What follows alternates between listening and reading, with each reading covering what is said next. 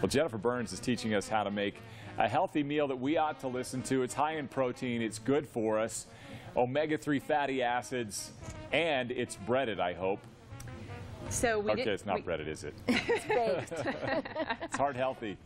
You won't miss the breading, Dan, I promise, because we put so much flavor into it. You could do that with maybe some whole grain breadcrumbs, though. He's talking about having it breaded. Oh, yeah, yeah. But look at our beautiful, beautiful catfish there that we just season really well, and that's the whole key of enjoying something like a whitefish. Dill weed we put in there, Sarah, the oregano, no salt seasoning, some pepper, but that lemon gives it so much flavor. Yeah. So whether you're baking it or just putting it in the pan, and when we put a little bit of canola-based or olive oil-based butter, just a tiny pat, and then some olive oil. So that's good to go. I'm going to plate it with some fresh basil here. Delicious. So now, what are some of your patients at Intermountain Medical Center asking, these days on how to stay heart healthy? I mean, yeah, it seems like our patients always ask us, what diet should I be on? And because it's so confusing these days, there's gluten-free and low-carb and high protein and all of these different options. So it can be really confusing when you're planning a meal or opening your refrigerator.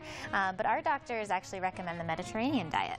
Okay, and that's proven to reduce the risk of heart disease, is that right? It's true, proven to reduce the risk of heart disease and stroke. And it's the only diet, a diet that's actually been researched and extensively. There was a 5-year study published in the New England Journal of Medicine that showed that it really does help lower your risk for heart disease and stroke. So. Oh, wow, that's great. Yeah. Now, what are the basics of the Mediterranean diet? Sure, so the Mediterranean diet is kind of like a pyramid, and at the bottom it has whole grains, fruits, and vegetables. So every meal you should base off those 3 things. And then on top of that, the next most important thing to eat is lean protein and fish, so poultry and fish. And then they want you to do sparingly the red meats, the butter, and sweets.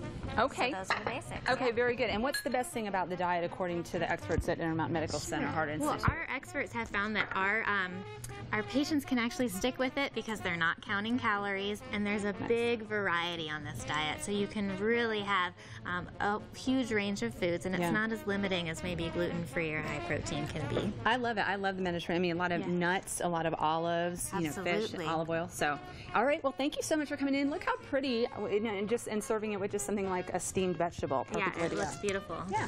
You're not going to miss the breading, Dan, I promise. Oh, I believe it. I don't need the breading. No breading, extra flavor. Good to eat and good for you. All right, for the full recipe, visit fox13now.com and search baked.